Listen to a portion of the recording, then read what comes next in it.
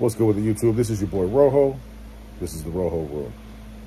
What I'm going to do today, man, I'm going to break down the whole situation with the homie DUBS and American Cholo and give you a little background as to why I feel the way I do and a quick disclaimer. I do the disclaimer because I'm sure it's quite apparent that I don't like American Cholo, which is because of his actions, not mine. Everybody's always like, hey, be the bigger man. You guys should reach out. That ship's done sailed. You know, the reason me and that dude don't get along is because during his argument with my boy Sonny Acosta from the Streets Ain't Loyal podcast, shout out to Sonny, the way Gil approached it, they were supposed to settle some differences that they had in their personal relationship.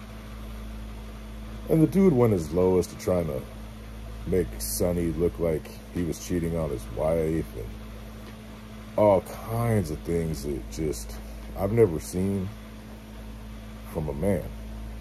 You know, not a grown man, you know, maybe a young man, you know, teenager, you know, first piece of female he's ever been with, and he don't know quite how to act and stuff, whatever, you know, just weird stuff. I just never seen it, man. It's weird to me. But during the course of the argument, somehow Flacco and I got involved. Now, does Flacco have some allegations against him from his past and whatnot? Yeah. Does he openly admit it? Of course he does. But for some reason, Sonny, or excuse me, not Sonny, but American Cholo, chose to say the same things about me. Unprovoked. Like, I never had an issue with the dude, you know. I never liked him because, you know, when I'm seeing somebody on the air every day, I analyze them. You know what I mean? Mannerisms, characteristic, phrasing, delivery, facial gestures, everything, man. I'm watching. It's just what I do. It's one of my hang-ups. I'm very interested in psychology and character analyzation and behavioral analyzation and all that. I'm a weirdo like that. I never felt dude's style. You know, narcissist gets thrown out a lot, and things, you know, scientific terms, psychological terms, mental illness terms or whatnot. But man, just straight up, I find the dude to be arrogant and very, very, very self-centered. Now, the whole debate about Chicano, it's really not my place to stay. I'm not Mexican.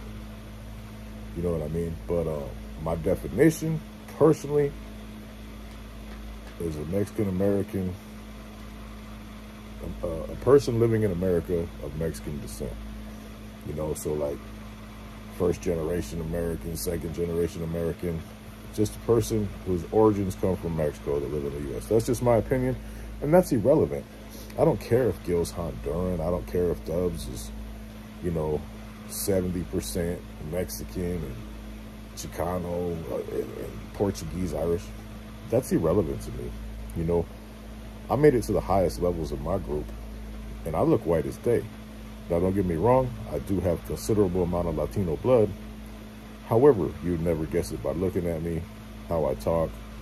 You know, you'd have to see my dad. You know what I'm saying? Then you'd be like, oh, okay, that's weird. He's just extra light complected.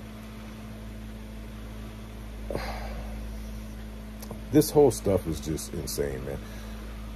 It started off with the Adam 22 thing. You know, the dude AC talks about, I'm still good in my hood, and you guys are not active, dropouts and whatever. That's fine. There's no, that he's not speaking fiction. I'm no longer active, nor do I give a fuck. You know what I'm saying? It's real good. Everybody who's been to the pen knows. You know, if you've only been to YA, you've only been to the county, or if you're a very low-level, resident, regular northerner type of cat, it's real easy to me to remain in good standings. You know, if I would have just went to YA, I'd be all good. If I just went to Susanville, I'd be all good. I decided to be all I could be. That changes the playing field. There are a multitude of ways to end your career. Whether it be self-imposed, whether it be people telling, whether it be a bad call, there's so many different ways you can end it. Do I give a damn if anybody's active or not active? No, I judge them by how they deal with me. You know what I mean? So I talk to active people from both sides, north and south. I talk to inactive people. That kind of stuff don't matter. And any real person who's done level 4 time, if they're being honest with you, they'll admit the lifestyle has an expiration date, especially when you hit them level 4s, especially when you join any kind of organization. You tell me how many people who don't have life or 40 years or a huge sentence that are still in good standings, that joined an organization, that are on the streets. The list is small. We're talking about single-digit percents, and that's just facts. You know, I've been doing this stuff a long time, and I understand. You know what I mean? I've made policy. You know, I've enforced policy. I understand how things work at the highest levels. And it's a lifer's game. Straight up. You know, who cares about anybody's status? I would never kick it with dropouts, this and that. Why are you taking pictures and rolling around with Dubs? Dubs isn't active. You know, so you use those kind of insults, or they're facts. We won't even call them insults, they're facts, to your advantage when you feel like it's necessary to help out something you got going on. This whole thing you're standing behind. Now, I just heard, I don't know if this is true, but I heard that somebody told me that you had said you just found out that you were part Mexican. Now, to me, it seems kind of convenient with the agenda you're pushing, with the whatever that little organization is that you got going on. And I commend you for that. I do. You know what I mean? It just seems all kind of convenient with all this debate about who's Chicano and who's, you know, representing the raza appropriately. It's weird to me. The timing seems kind of off, but that's only my opinion. That's speculation on my behalf. You could be being honest. I don't believe the fucking words you say. And I think, in my opinion, is everything that you do to benefit you, to gain yourself more exposure. And again, I'm not knocking that. Get your bag. I'd like to see you succeed, provide for your children, all this and that. But you're messing yourself up, bro. You know, you're alienating yourself. I mean, Dubs was a supporter of you. I told them you were funny style. I told him straight up, man, there's something wrong with that dude. And he's like, oh, man, he's okay. Now, guess what? Rojo was right. Somebody told me the other day, like, Rojo, you might not have the gift of gab, but everybody can see your brain working. I'm not going to lie to you guys. I have trouble articulating my thoughts into words. It's just me. But I'll tell you what, I'm not going to miss much, and I'm not going to be wrong often. And I hold no ill will. The reason I'm doing this is because a lot of people have said that, you know, Gunner should go ahead and go on his show. You guys should drop it. There was never an issue. This dude has brought all this attention, negative attention, upon himself by his character and by his actions. And, you know, Dubs is my boy. Dubs is my boy. If Dubs needs me, I'm on a plane. And I don't mean that in a way like if he's got funk with American Troll. I'm just saying anything in life, because I respect him as a man, because I've talked to him. I know real motherfuckers. Dubs is definitely a real one. He's the real deal. And it's like, why on God's green earth, when you're not a real gangster, would you diss somebody who's really with that fucking business? I don't get it. Dubs is with the business. I've been around G's. He's legit, bro. And that's part of the fucking problem.